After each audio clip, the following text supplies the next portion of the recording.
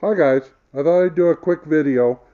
I picked up a set of Cad Co Universal headers. Now they sell these for later, like 77 and up, uh, rear wheel drive Cadillac. They say they work on trucks, which is why I grabbed them. Um, but I thought I'd do a quick video and show you what they look like. The header on this side is swept back, and it stays pretty close to the block. The big problem, of course, is always trying to miss the starter, and this has to kick out, of course, to try and do that. So it comes around the starter. It comes out a little bit. It's not too bad. They try real hard to keep it tucked in. And remember on the truck, when I measured the frame rail in about the middle of where the motor's going to be, it was like 24 and a half inches. Well, I marked this one on the floor, and across the motor on the outside edge of the header in the center. Now, of course, it kicks out a little bit more coming back here, but there's actually more room on the frame back there usually. But right here in the middle, this one is coming out 27 inches. So this is pretty darn close. Now, the header sits up, and so remember, the frame will probably be down below most of where I'm actually measuring.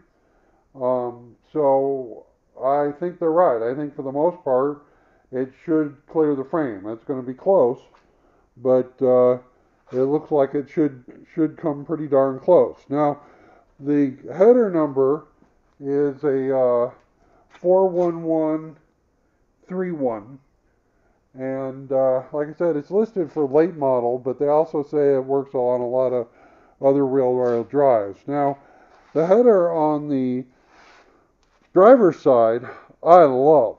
This side is gorgeous. It tucks in really nice to the block, kicks out to get just around the bell housing. It stays in tight. Remember, this is driver's side, so you'll have trouble with like steering shaft on this side, and this is going to give you about as much room as you're going to ever get. The header is tucked up tight to the block. It it tucks in close even at the bottom. It comes out at a 45-degree angle. This side is just gorgeous. I mean, you couldn't do better than that. I mean, it's going to be as tight to the motor as just about any header is going to be on this side. So I love this side. Now you got to remember, I have never dealt with any of these Cad Co headers before. These were made by, designed by a friend of mine. They're made off-site at Cad Co. To the specifications, the jigs that a friend of mine made, and I've just never had to deal with them. I've always done my own thing on headers, so this is the first time I'm looking at them too. But like I said, this side is just exactly what I'd want, and as tight as it's going to get. This side, I'm not real sure about. Um, I mean, I think it's going to work. I wish the angle was more like a 45. I'm going to have to figure out what the angle is so that I can get a tube to match up to the rest of the exhaust. Um, I kind of know what they were thinking when they did this, and of course, like I said, it was designed for 77 and up Cadillac, so I'm sure they were missing stuff that was in that car. And I'm of course going into a Chevy truck is my goal. They say they fit. They also said that on a half ton, which technically mine is a camper special, so it's 3/4 ton, listed as a half ton. They said the frame gets a little tighter and it might have to slightly notch the frame. And I could see that maybe back here. And like I said, my measurement on the floor was 27 inches. So it's definitely going to be tight. I mean, it of course sweeps back so it clears the motor mount without any problem. and I do have to admit, I mean, the starter is just gorgeous, and these headers are up. I mean, look at them compared to the pan. They're definitely up and out of the way. So they might actually work okay.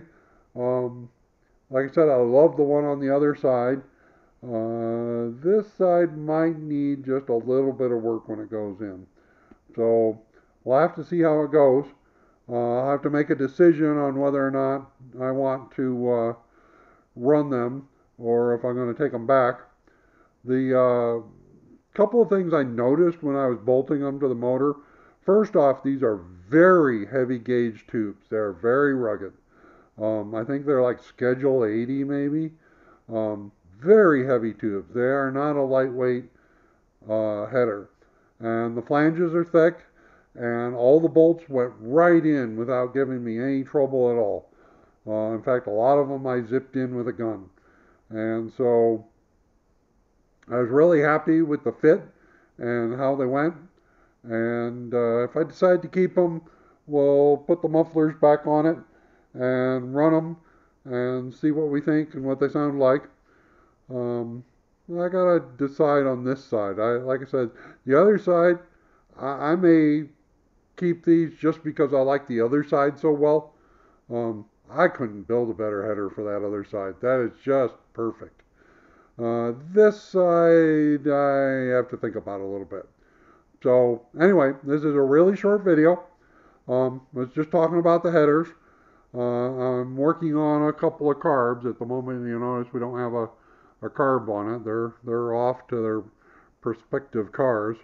I got another one over here I need to do, and then we'll get the quadrijet back on it and see how that goes. So I'll be talking to you later. I wish you luck with all your projects. And this is the Cad Co Universal header. Nicely made. You know, I have to admit, if nothing else, it is very well constructed.